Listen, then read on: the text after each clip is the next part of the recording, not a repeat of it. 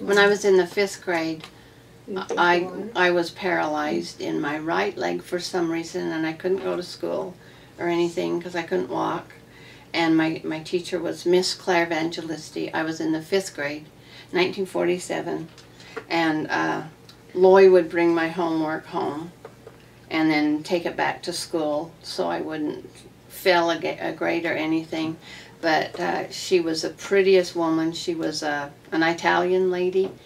And when I got better, and then when school was out, she asked me to come to Great Falls. She lived in Black Eagle. And she asked me to come to Great Falls and stay at her house.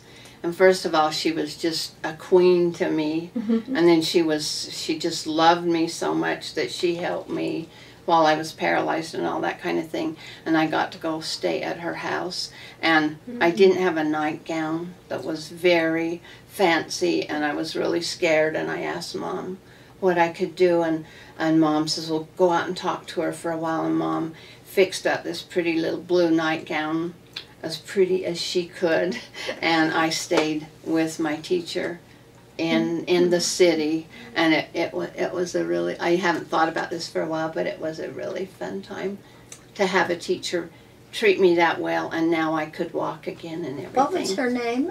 Miss Claire Evangelisti. Oh, okay. She lived in the teachery at the school. Okay, I remember the name.